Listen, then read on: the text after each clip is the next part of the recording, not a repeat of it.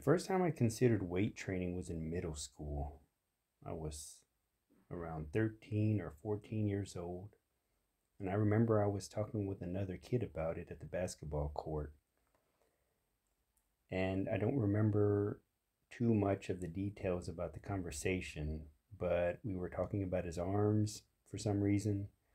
I don't know if I was complimenting him or if he was making fun of me, but I remember he told me, "Man, if you want to get big arms, you gotta pump it, man. You gotta work out."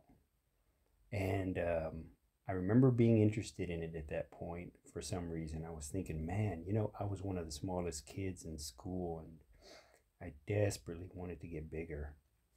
And I'm not sure how it came about, where we got it from, but we were living on our friend's farm, um, renting a little piece of land, and we had a workout bench at home.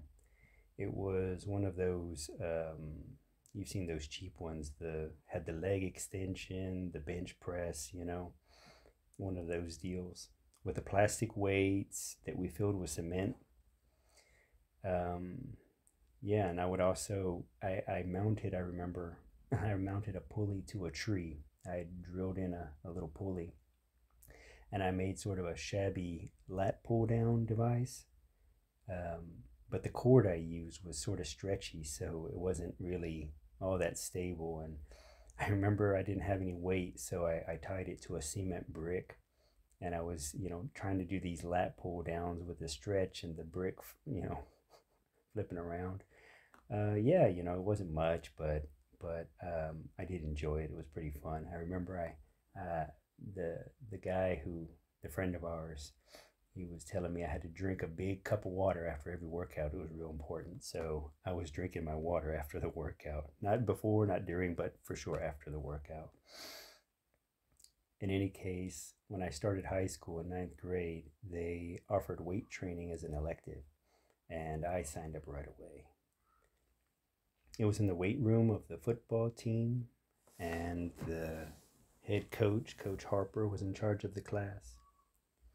And he would show us some basic moves, and he had it sort of in a training split with a B, upper body or lower body type deal. And he would write them up on the chalkboard. I remember he would have his Monday, Wednesday plan and Tuesday, Thursday, something like that.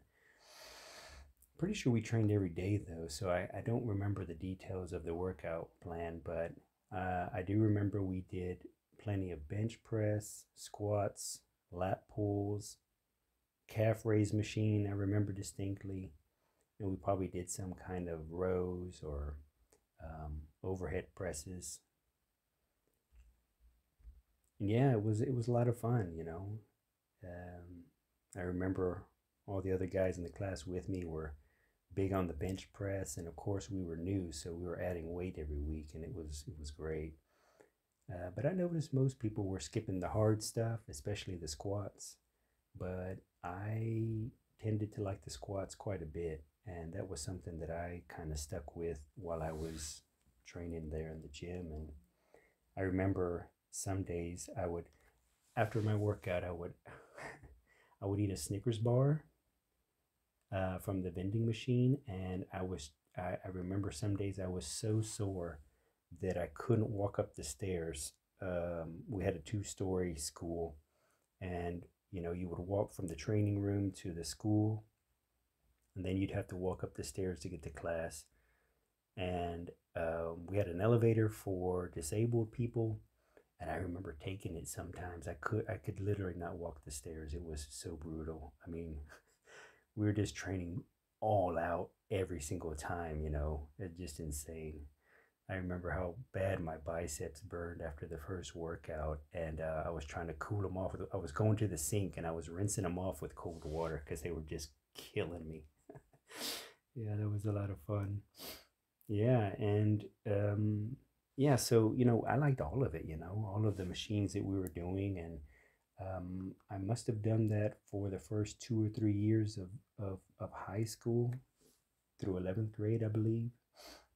And in the summer, I would work construction with Sonny, friend of ours, and I was able to keep a little bit of my strength, and I'd come back in the weight room the next year and get back at it. My senior year, I played soccer, so my weight training, I didn't work out in that gym anymore. But a friend of mine, Jody, his dad had a workout room in the house. I remember, and I would go over there and we'd work out together. And old Jody, he liked to talk and pump his biceps. That was his workout. And I liked talking to him too, but I kept trying to get him to hit those weights. He would just sit around and chit chat and pump up his biceps.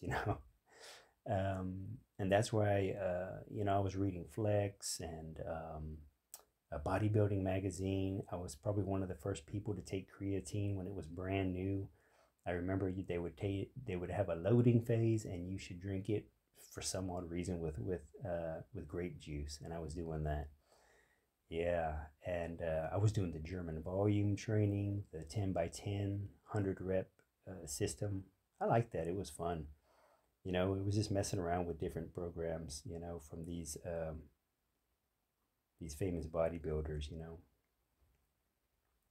And after I graduated high school, I continued to work construction and I joined a Gold's Gym in town. I'm sure we had some gyms closer to my house, but I really wanted to be in a Gold's Gym for some reason. I felt like they were the standard, and that's where I wanted to be. And I would drive it must have been half an hour at least after work. Mind you, I would work construction, and right after work, I would drive half an hour to the city. Depending on where the job site was, it could be an hour. I'd do my workout, dip out, and I would be home somewhere around 5:30. And my dad and I were living with each other as roommates at the time because my brother had moved out after high school to to live with my mom in Texas. So it was me and my dad, and I would get home from the workout, and I remember every time it was the same routine. I get a big, 1 liter cup of milk. I'd make myself one or two peanut butter and jelly sandwiches, and I'd sit in the living room and I would watch reruns of The Simpsons. It was fun. It was a really good time. And I remember my dad, well, how are you gonna go to the gym and go work construction? That's too much. Or construction will get you strong too. And he just didn't get it. I was trying to get big and strong. I don't know how I did it either. It was such hard work. Yeah.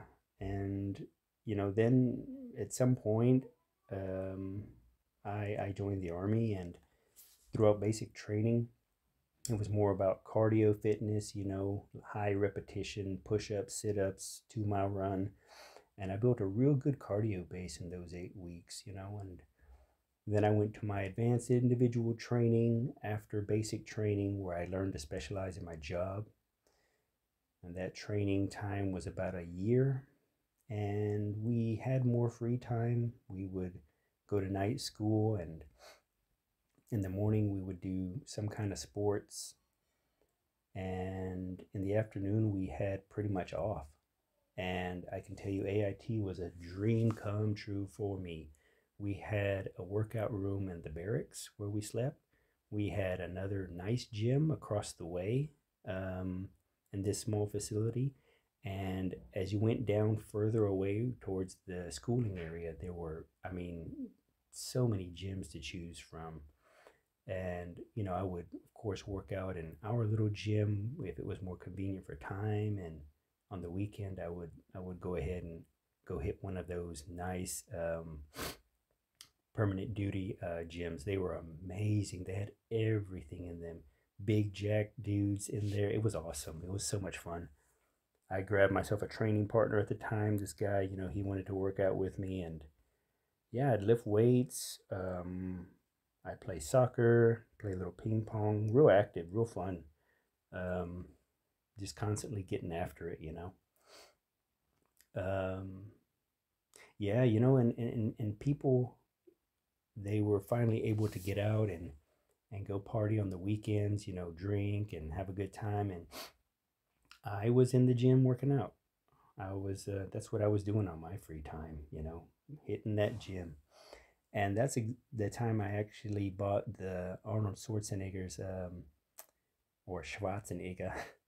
I bought his training Bible, and you know, I was reading that in my free time along with doing sports and weightlifting. And I'll admit, there were some, in my opinion, and through uh, recent studies, inadvisable training methods in that book, but it was really inspirational for me. There were a lot of pictures of old school, Bronze Age, Silver Age, Golden Age bodybuilders, pictures of them training, and it really kept me motivated.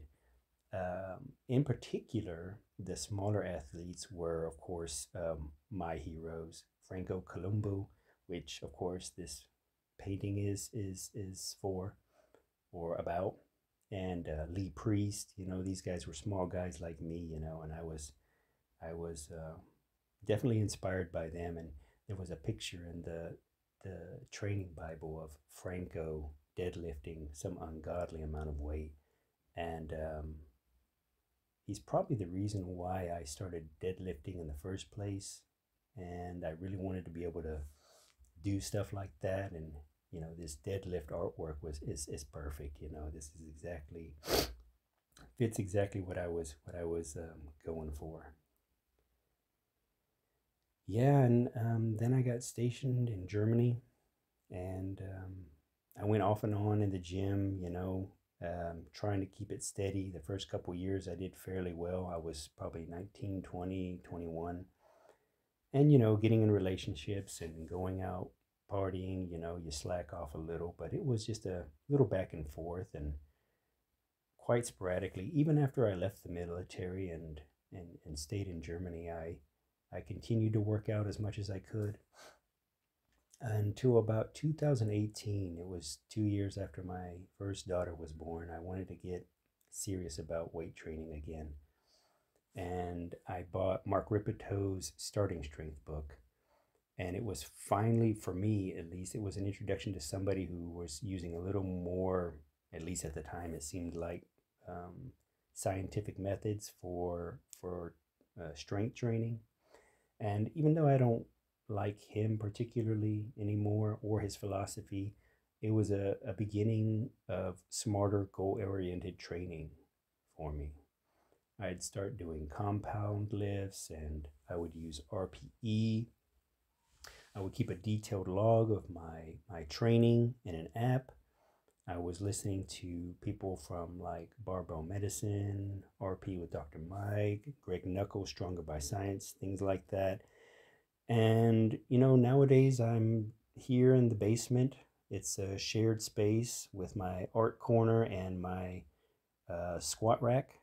And yeah, I'm down here just still grinding after it, doing the basic barbell lifts. And I wanted to put a nice painting on the wall, something a little inspirational. And so I couldn't think of anything better than Franco Columbu doing that deadlift that I found in and that an Arnold's training Bible.